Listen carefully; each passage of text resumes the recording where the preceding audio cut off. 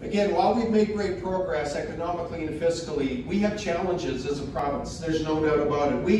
We deal with the federal government, who so often disregards Alberta's vital economic interests. At times, in fact, seems to be vindictive.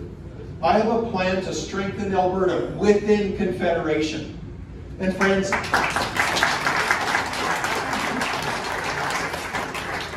my plan is not the tired, failed approach of a lot of political bluster, a lot of political rhetoric, over-promising and under-delivering.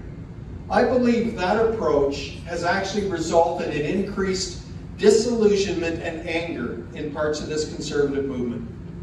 My approach is assertive, strategic, and pragmatic on every issue that affects the province, because I believe that approach wins, and I want to win for Alberta.